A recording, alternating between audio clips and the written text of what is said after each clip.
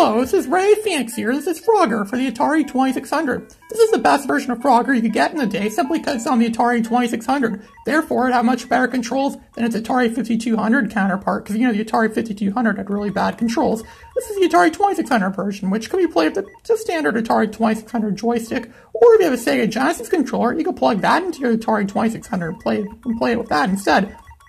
Or you could just get a Sega Genesis, which is a lot better than the Atari 2600, and buy Frogger on the Sega Genesis and play it on your Sega Genesis. It's just like the real game, but it's on the Sega Genesis, and it's better than the Atari 2600 version.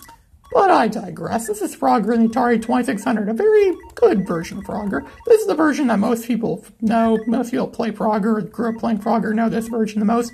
It probably was the best-selling version at the time, considering the fact it was on the Atari 2600, which was the best-selling system at the time. And it was published by Parker Brothers, which they published a lot of the greatest games on the Atari 2600.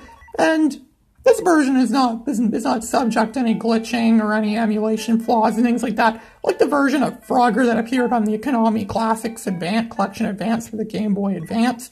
I don't know how they messed that version up. How do you mess up Frogger? I don't know. But then again, Frogger kind of messed himself up. The fact that he's a frog, he's a wuss frog, he can't swim in the water. If he falls in the water, he drowns. He's a frog, for crying out loud. He's supposed to swim.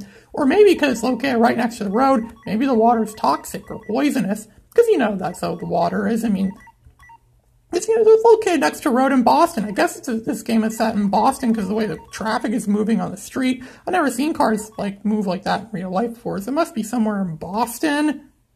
Or maybe it's that intersection close by, right close to where I live. People get hit there all the time. You have to play Frogger to get through those lines of cars.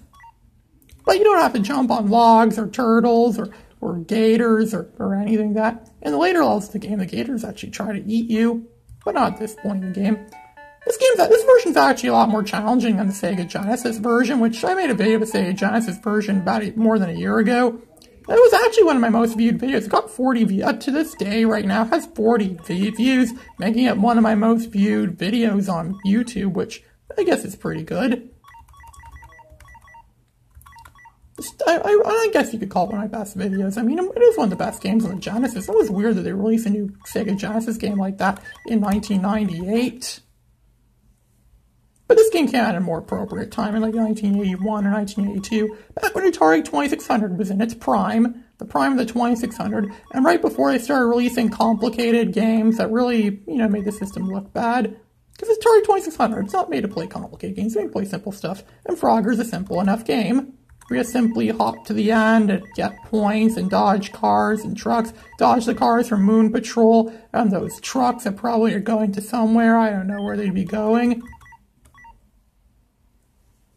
And then there's the thing from Moon Patrol, and there's those bulldozers from some other game, and when Frogger gets hit by one of the cars or trucks, he turns into the nuclear warhead from Missile Command.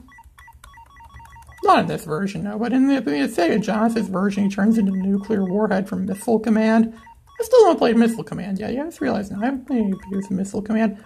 This is the second video I made of a Frogger game, too. This is the first time I made a video of a Frogger game that had commentary, so yeah, I guess that's, This is pretty much where the game ends, where you get to a point where it's damn near impossible to get Frogger to, the end goal where you're supposed to get him. It's pretty much impossible at this point, so why even try? I don't know. I don't know why I even bother trying at all. I don't even know why I even bother to put this on YouTube. No one's going to watch this, so I even bother. I still try. And there's the snakes that come around you and eat you. Yeah, sometimes snakes eat frogs. Do snakes eat frogs? I don't know. This is Ray Phoenix signing out.